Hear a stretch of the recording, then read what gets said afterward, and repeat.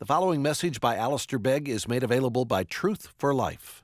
For more information, visit us online at truthforlife.org. And I invite you to turn with me to Isaiah chapter 40, which passage, of course, contains the exhortation that frames that song, Behold Your God. That's in verse 9, but we're going to read from verse 12. Isaiah chapter 40 and from verse 12. Who has measured the waters in the hollow of his hand and marked off the heavens with a span, enclosed the dust of the earth in a measure, and weighed the mountains in scales and the hills in a balance? Who has measured the Spirit of the Lord, or what man shows him his counsel? Whom did he consult, and who made him understand? Who taught him the path of justice, and taught him knowledge, and showed him the way of understanding? Behold, the nations are like a drop from a bucket, and are accounted as the dust on the scales. Behold, he takes up the coastlands like fine dust. Lebanon would not suffice for fuel, nor are its beasts enough for a burnt offering. All the nations are as nothing before him. They are accounted by him as less than nothing and emptiness. To whom then will you liken God, or what likeness compare with him? An idol? A craftsman casts it, and a goldsmith overlays it with gold and casts for it its silver chains. He who is too impoverished for an offering chooses the wood that will not rot. He seeks out a skillful craftsman to set up an idol that will not move. Do you not know? Do you not hear? Has it not been told you from the beginning? Have you not understood from the foundations of the earth? It is he who sits above the circle of the earth, and its inhabitants are like grasshoppers, who stretches out the heavens like a curtain and spreads them like a tent to dwell in, who brings princes to nothing and makes the rulers of the earth as emptiness. Scarcely are they planted, scarcely sown, scarcely has their stem taken root in the earth when he blows on them and they wither, and the tempest carries them off like stubble. To whom then will you compare me that I should be like him, says the Holy One? Lift up your eyes on high and see who created these, he who brings out their host by number, calling them all by name, by the greatness of his might, and because he is strong in power, not one is missing. Why do you say, O Jacob, and speak, O Israel, my way is hidden from the Lord, and my right is disregarded by my God? Have you not known? Have you not heard? The Lord is the everlasting God, the creator of the ends of the earth. He does not faint or grow weary. His understanding is unsearchable.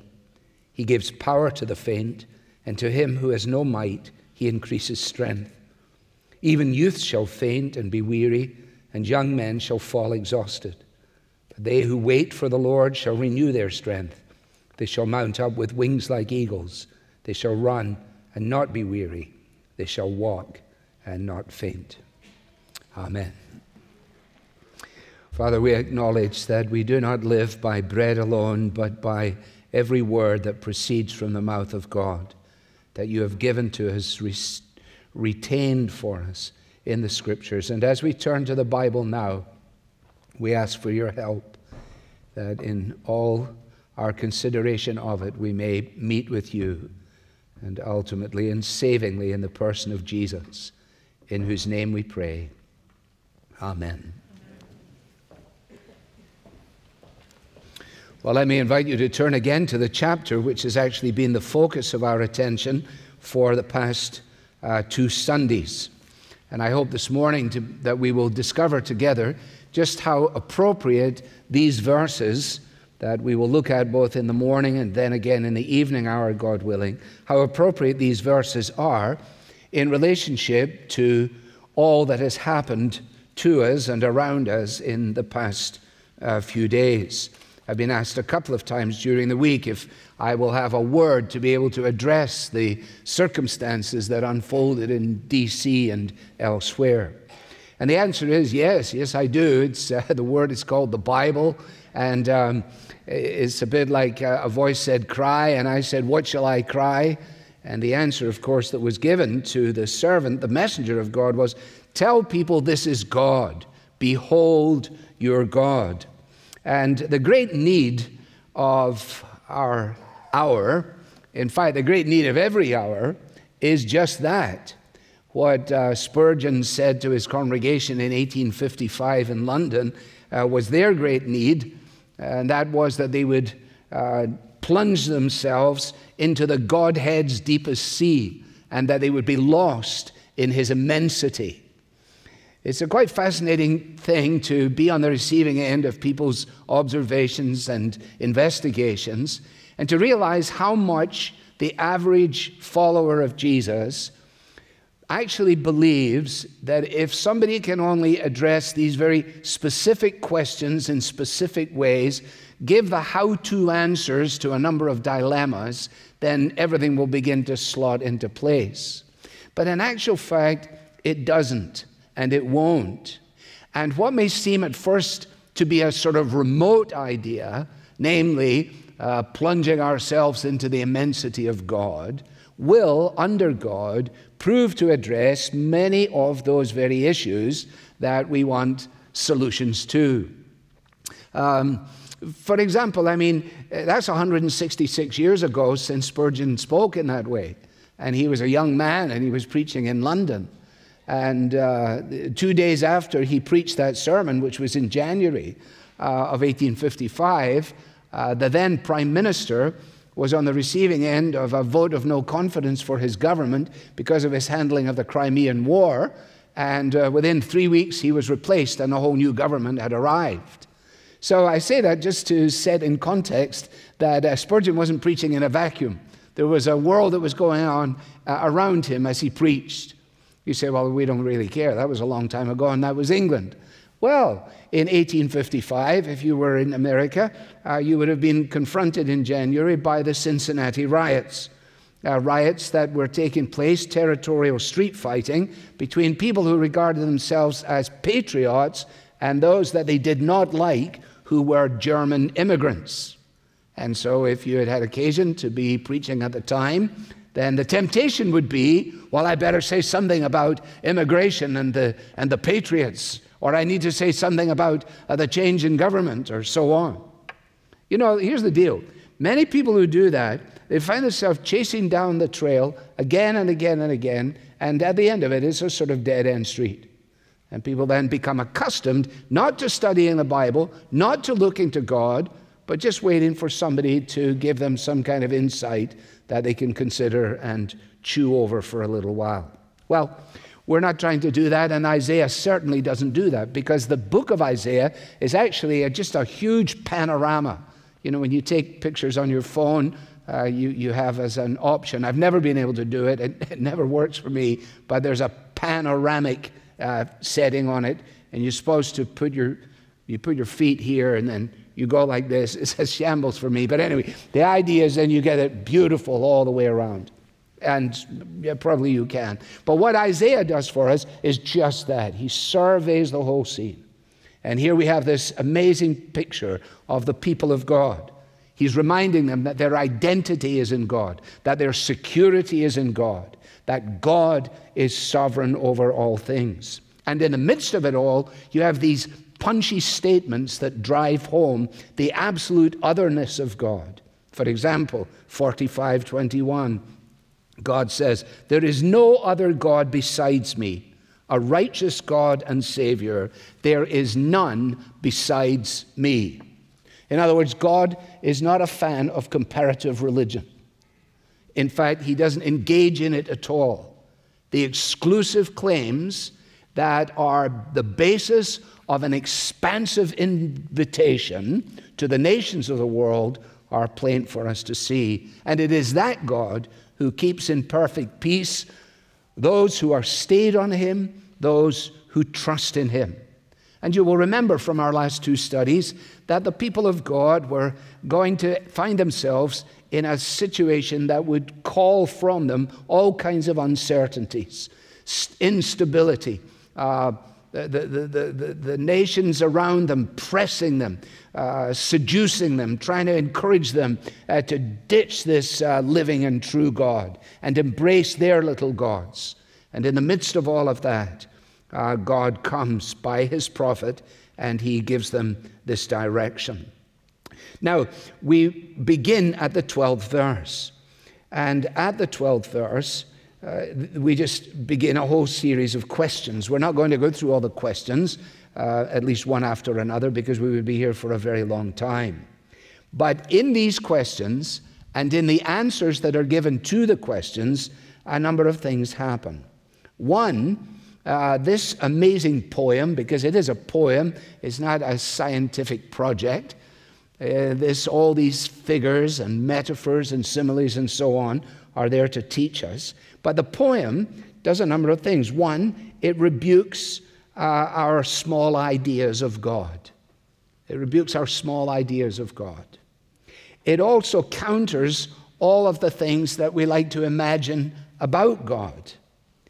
And it provides a very necessary antidote to two other aspects. One is big views about ourselves.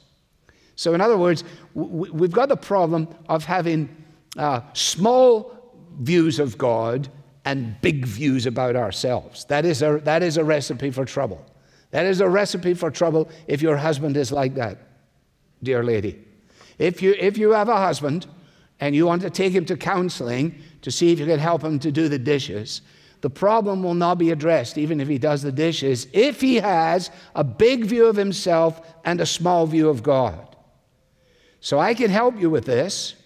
The Holy Spirit can, by making sure that all of our self-preoccupations are crushed under the awesome weight of who and what God is. And that's what Isaiah is doing here. The extent to which contemporary Western culture has embraced a big view of itself knows virtually no bounds. I don't go searching for these things, I just find them as I'm walking around. Have you seen this? Are you up to date, not with monogamy, but with sologamy? You know about sologamy? Well, you can find it. It's out there. I hope none of you are planning on it. It involves women, interestingly, not men. And it is a new phenomenon, a growing trend, where women are marrying themselves.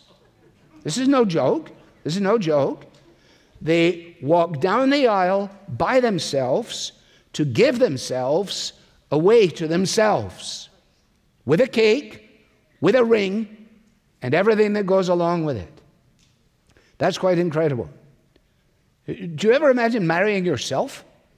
I'm amazed that anybody would marry me. How would you ever marry yourself, for goodness sake? Maybe I don't understand it. But anyway, the extent to which we think big thoughts about ourselves and therefore make our own decisions about all the things that a big God has said about the nature of humanity, it almost knows no bounds. And the other antidote that it provides is the antidote to bizarre thoughts about God. Big thoughts about me and bizarre thoughts about God. It's quite amazing what you discover when you think about where the church, big C, is in contemporary America, in contemporary Western culture. One of the commentators in the New York Times, an opinion columnist, he's not there all the time, Ross Douthat, had a very interesting article back in December of 2018. I stored it away. I knew I could use it sometime, and here is at least part of the time. The article is entitled "The Return of Paganism." And what he's addressing is the state of the church and the bizarre nature of things.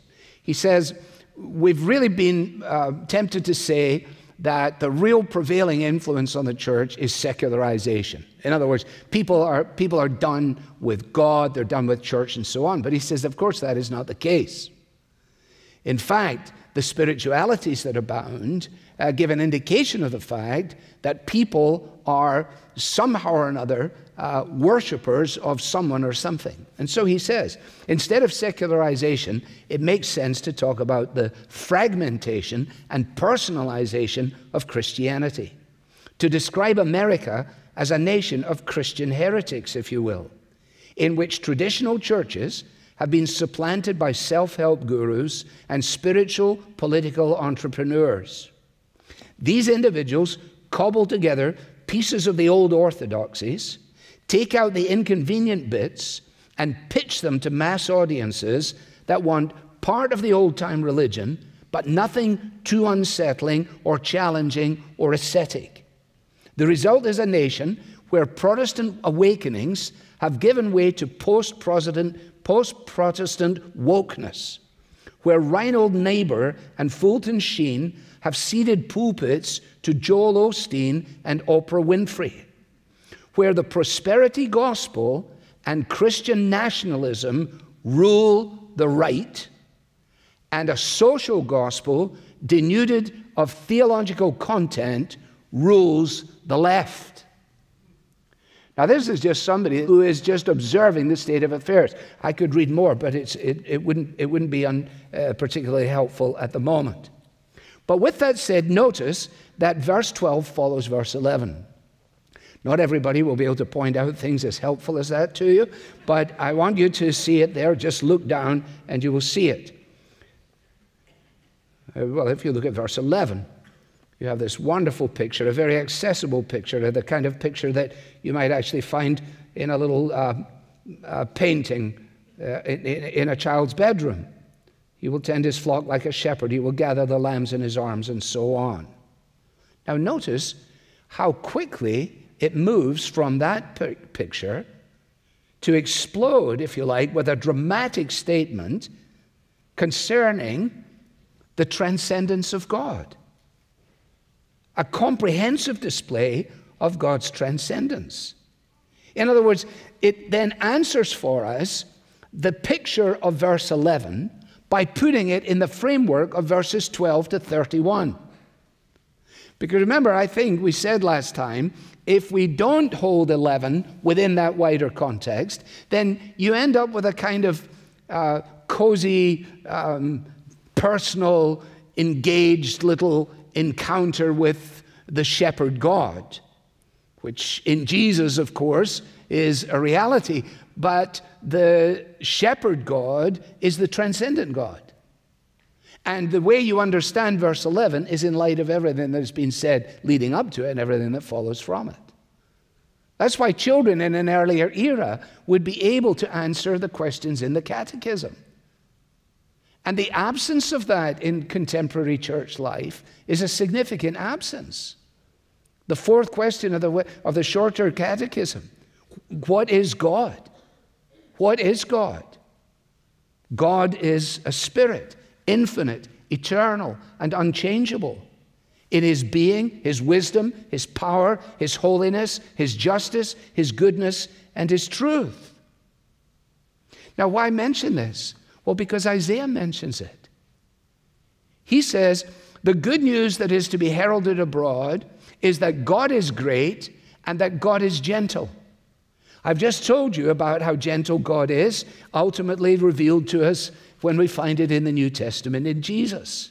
But we need to realize that the God that we encounter is incomparable. He is the one who is in the heavens, says the psalmist, and he does what he pleases. Now, let's try and unpack this in the awareness of the fact that we don't come to know God by investigation, certainly not by our imagination, but we come to know him by revelation. In other words, that God himself is self-announcing, that God is the one who discloses himself, that God is the one who, as we began our service this morning, has set his glory above the heavens, so that the one who is immediately accessible to us as the shepherd God is the God whose glory is above the heavens. Now, those of you who, like me, were alive and kicking in the 60s will perhaps have grown up with youth groups singing a song which began, in the stars his handiwork I see, on the wind he speaks with majesty, though he ruleth over land and sea, what is that to me? I will celebrate nativity, for it has a place in history. Sure, he came to set his people free, but what is that to me? And then I went into the chorus. And then one day I met him face to face. and I found the wonder of his grace. So far, so good, really. But it was at that point I really stumbled. Even I remember as a boy thinking there's something wrong with the next two lines. I never really knew what it was. And you might not agree with me, I don't know. Then one day I met him face to face, and I learned the wonder of his grace. Then I knew that he was more than just a God who didn't care, who lived away up there. Now, I never liked singing that because it didn't seem right to me. And it isn't right. Because he never, ever is a God who lives up there and doesn't care. It should have read, then I knew that he was not a God who lives up there and doesn't care. You see what happens? The inference from the transcendence of God that is wrong says God is so great that he doesn't care. The inference from the transcendence of God that is right says God is so great he cannot fail. And so you have this juxtaposition between God in all of his transcendent glory and man down here in need of a shepherd. And the shepherd comes. But you see, when it says that he is up there and his glory is above the heavens, it's not talking in spatial terms. It's not that he is up there and away from us. It is that he is beyond us in his greatness. He's beyond us in our greatness, in his greatness. And this is revealed to us in a number of ways throughout this poem. First of all, in relationship to creation itself. Who has measured the waters in the hollow of his hand? We don't need to do much with this. We don't need to spend long on it because we've already sung about it. In fact, one of our songs was essentially this text. And what Isaiah is pointing out is that what is massive to us is manageable to God. I was just looking at, yesterday in our elders meeting, we were hearing from Andrew James and thinking about the work that is being done down there wonderfully in Uruguay. And in order to help us with that, we were given a photograph of South America. And as I looked at the scale of it, and tried to imagine going up the scale, I realized what a vast distance it is from way down the bottom here up to the top and to Cuba and to the islands and so on. And that's only a tiny piece. And then you go out and come in my cave and you'll find the map of the world. It's vast. And we're not even talking about the solar system here or galaxies. We're just talking about the earth itself. What is massive to us is manageable to God. What we have, actually, is a universe that is dwarfed by the presence of God. The universe is dwarfed by the presence of God. Look at the pictures. They're pictures. He cups his hands and he holds the waters. How much of the earth is water? I don't know. It's a significant amount, I believe. And then he takes out a ruler and a compass and he plots out the heavens. And then he takes out the scales and he weighs the mountains and the hills, and he assesses it all. Now, what is Isaiah doing here? He's doing this. He is allowing us, as the readers of his prophecy, to see God through God's eyes, to see God as he reveals himself. He reveals himself savingly, finally, in Jesus. He reveals himself in creation. He reveals himself in his word. And here in his word, he says, do you want to know how I relate to creation? This is who I am. So it is there to consider in relationship to creation. Secondly, in verse 13 and 14, to consider how God has no need of counsel. That he never needs to go and ask anybody for advice. That he who has measured out the waters is himself immeasurable. You see that? Who has measured the Spirit of the Lord? Well, no one. No one. Whom did he consult? Who made him understand? Who could ever have told God what to do? What management consultant firm would he bring in order to make determinations? What school would he have to attend in order to be able to make the judgments that he makes and establish the laws that he has given? No one shows God how to understand things. In fact, God is the way to understanding. And absent an awareness of who God is, even you may be the brightest intellect in the Western world, and yet still you will be foolish. You'll be a foolish genius. Why? Because God is the way to understanding. Now, let me assign for homework Job chapter 28, and then just dip into it for a moment to whet your appetite, or make you decide you're not going to even look at it. Job 28 is very similar. In fact, Job is very similar to this poem in Isaiah 40.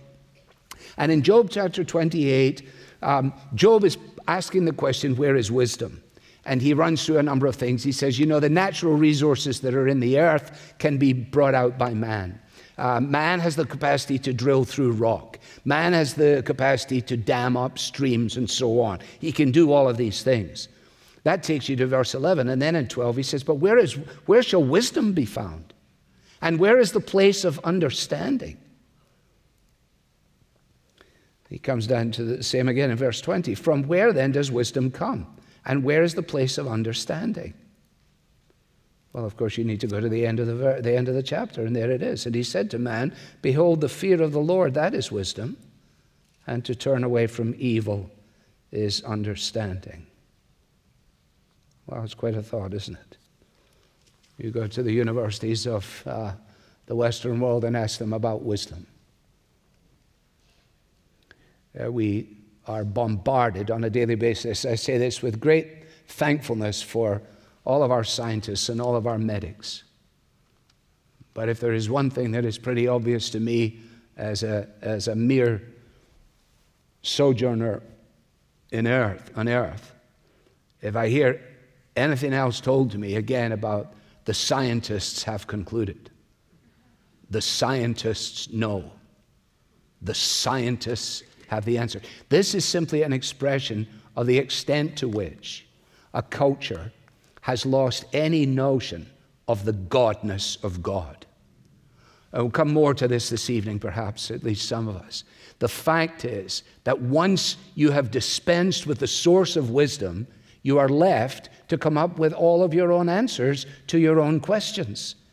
And the Bible comes to us and says, the Lord by wisdom founded the earth. By understanding, he established the heavens. What does this mean? Well, it means this, that ultimately only God understands God. Ultimately. Because the finite cannot understand the infinite. Our understanding, and we thank God for the great progress that we've been able to make in the history of man, and for the geniuses, and for those who have helped us. And I hope you won't misunderstand my comments about scientists, but, having failed physics dreadfully, I suppose I have a bad attitude. But anyway, that's by the way. No, our understanding is the understanding of a creature. Of a creature. It's finite. And therefore can't understand the infinite. At least not by way of investigation, only by way of revelation. And that's why you see, when Paul goes in amongst the Corinthians, who were very, very interested in wisdom, and understandably, as people are today, they lay great store by it. I'm a very wise person, I'm a very intelligent person, and what do you have for me, you believer in God? Well, Paul says, I want to tell you my message, and I should just let you know right at the outset that what I'm going to tell you, you will regard as absolute folly. I'm going to tell you that Jesus Christ is the incarnate God who bore our sins in his body on the tree, and he is the resurrected Lord, and he is the coming King. Oh, said the people, said, we brought you here because we thought you were a sensible soul. You're not going to give us that bunk, are you? And then he says to them, well, I ought to tell you that the Bible says that God will destroy the wisdom of the wise, and the discernment of the discerning he will thwart. What is he doing? He's quoting Isaiah chapter 29, verse 14. You think about that.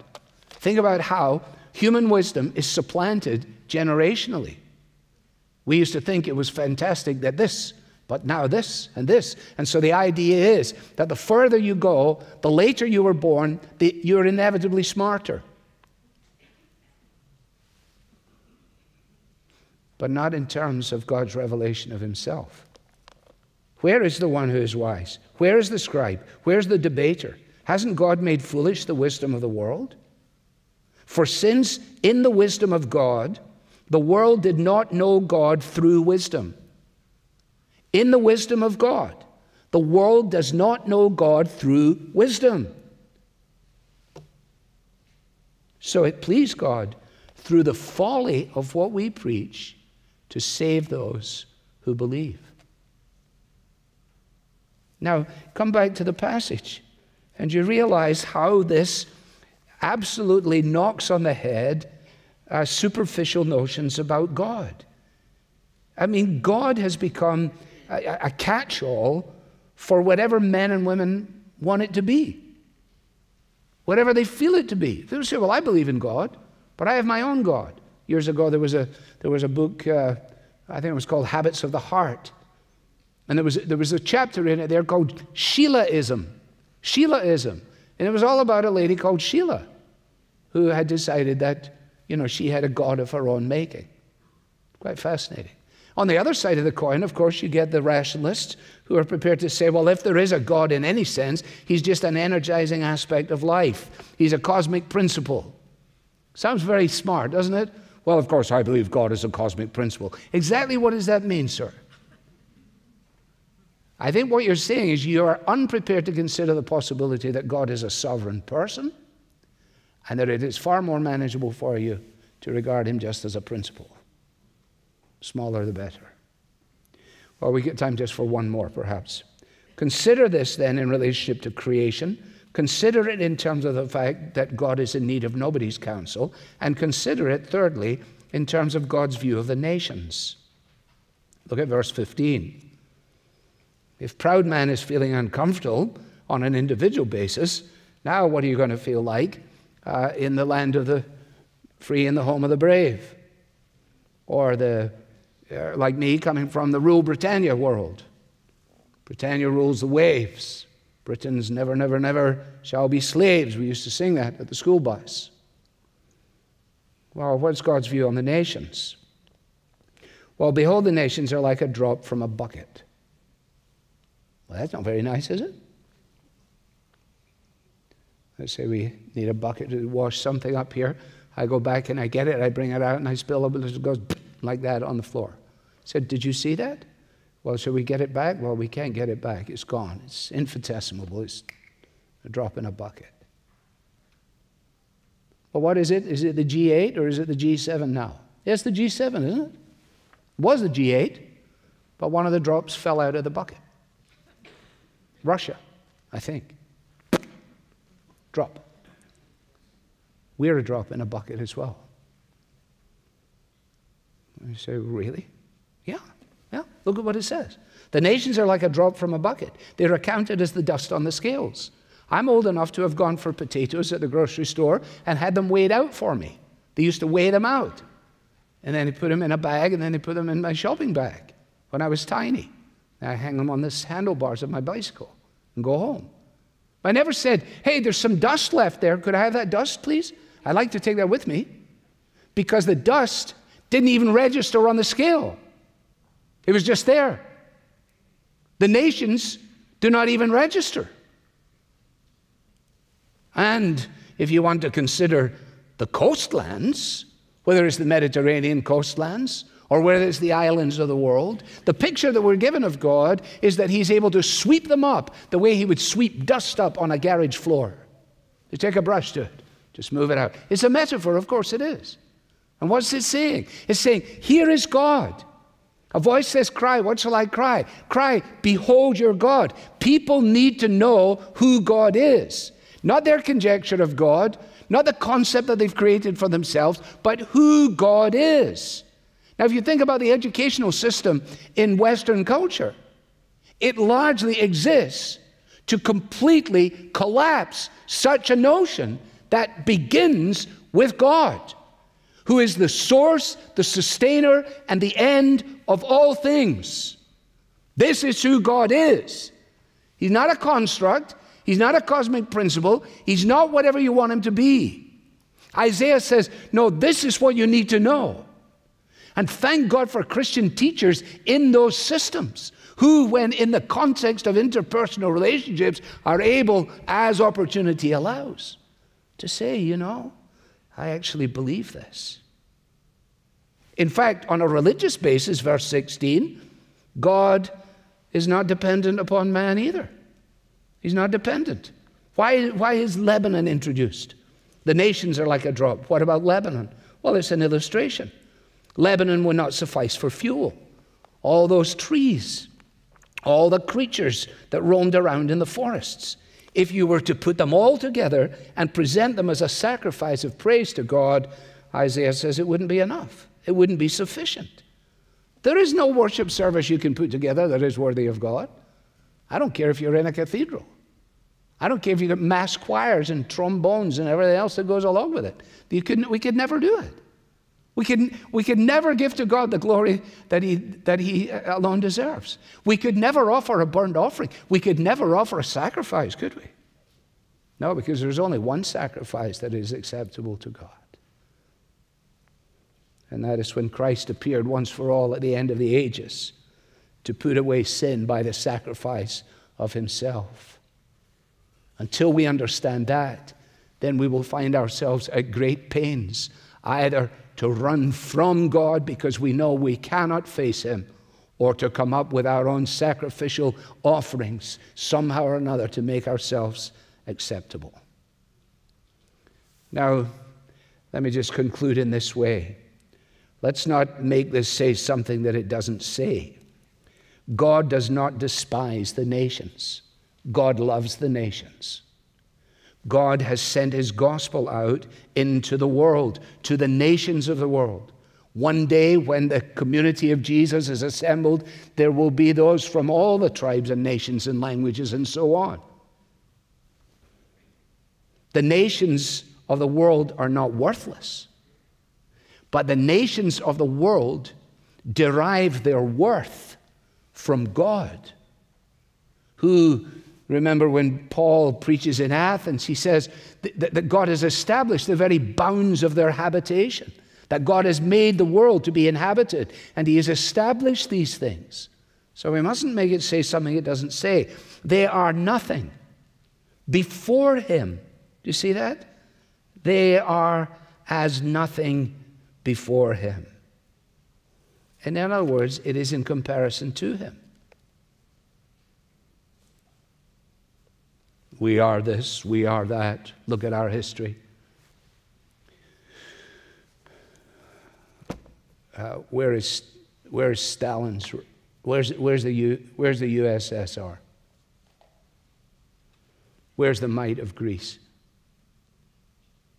Where's the Roman Empire? Do you think it's going to stop at that? No. No. And God says you should know this. Not in order that you would not take seriously the privileges that are yours within a nation, let's say, but by means of this, God is putting the nations in their place. You're a school teacher. You've used that line, haven't you? Begg, would you just sit down in your place, please? Begg, we've heard enough from you today. I know that you think you have a lot to share, but would you just sit down in your place? Now, you see, Isaiah 40 is just putting us in our place. So small, so frail, and God, so vast, so powerful, coming to seek us.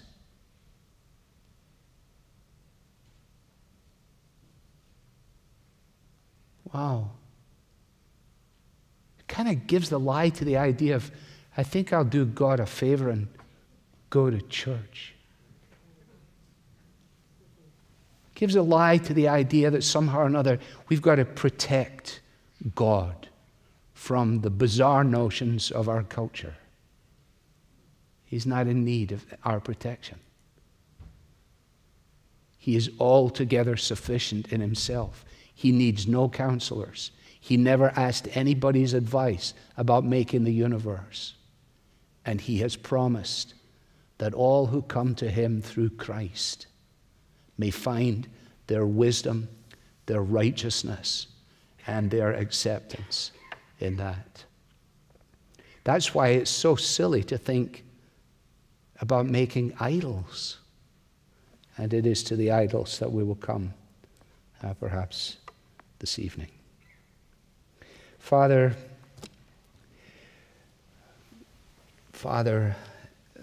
we are in need of what Spurgeon said to his congregation 166 years ago. We are definitely in need of a real encounter with your immensity.